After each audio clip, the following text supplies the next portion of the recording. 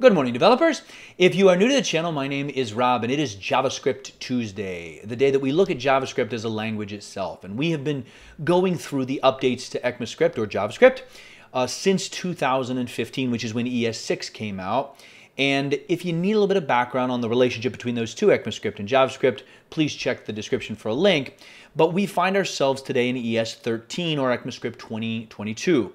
There is an prototype method on arrays and on strings. Prototype meaning if you're an array or a string, you have it. It is also on typed arrays, but these are formal comments, so we'll treat them here. We will come back over to the docs in a sec, but I want to show you what it does first. I have an HTML file. You can use Node if you're following along. It works the same way. But I've got an array defined here with 0, 1, 2, and 3, each in their own index, and then a string. We can now do this. Console.log, an array, .at, and hand it the number 1. I'll do the same thing for our string. What mind-blowing new thing does this do? It grabbed what is at the 1 index in the array, and it grabbed the character at the 1 index in the string. And so when I first saw this a couple years ago when it first came out, I thought, what is the point of this? For the past 25 years, literally, I have been doing this. It is shorter, it is easier to read, and I have a very, very strong habit that's going to be very hard to break. In fact, we can actually do this too. We already have with strings the char@at method. I say caret because I think it's funnier.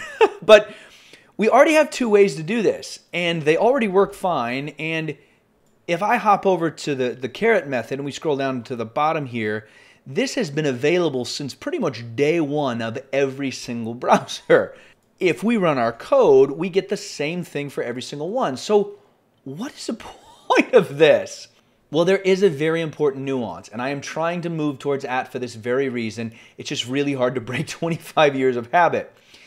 The docs say the @ method for arrays takes an integer value, just like brackets, and returns the item at that index, just like brackets, allowing for positive and negative integers. That is new. If we come back over to our code and we drop in -1 for both of these, actually let's do it for everything here. Let's see what happens. We refresh, we get the last element in the array. Here we get undefined. We get the last character in the string. Here we get undefined, and here we get the empty string. If you are coming from Python or R, you are very excited and you can already see what is coming.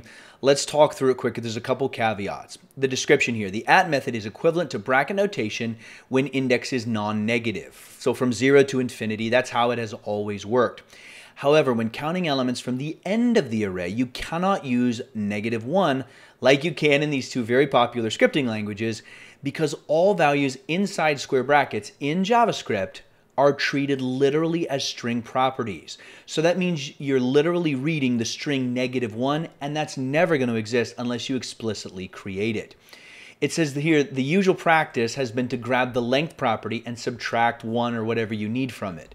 Back over here, this has plagued JavaScript forever. Let's make a couple notes here quick. @ will grab the element at that index. Negative starts from the end. And I'll comment this one out. I'm going to copy this line, comment it out, and we'll put a note here at the end. Will return undefined in bracket notation. If I paste it in, this is what we've done for the past 25 or I guess 30 years. We'd have to do an array.length. And You've probably done this where you've got to grab the last element in an array 5 times in 30 lines. For loops or whatever, you have to keep writing this, and it just clutters up your code. It's irritating, at least it is to me. I'll do the same thing down here. Will return undefined in bracket notation. We've got the exact same thing here, but I guess I'll drop it down here. If you want to do this without getting the length, yes, technically you can do this. You could do .slice. Slice will allow for negative indices, so you could do -1, but it's going to return an array, which means you're going to have to put the 0 in there in order to actually get that first element.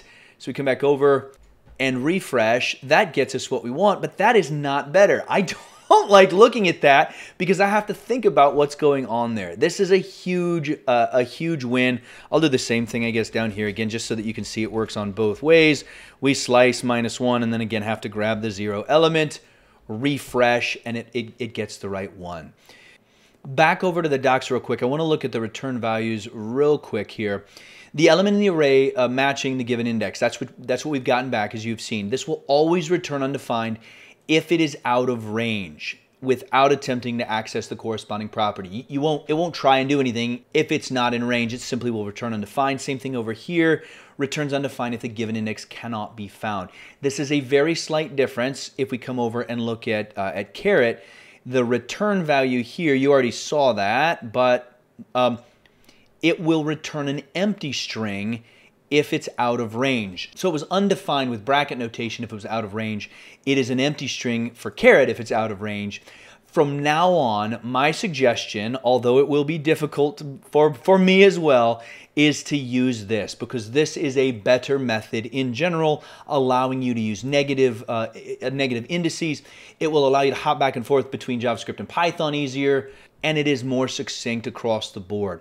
This is another win for JavaScript, another great thing that, again, we got here in ES 13. Use it, write better JavaScript. I will link another video in the playlist, and I will see you next time. Thanks for watching.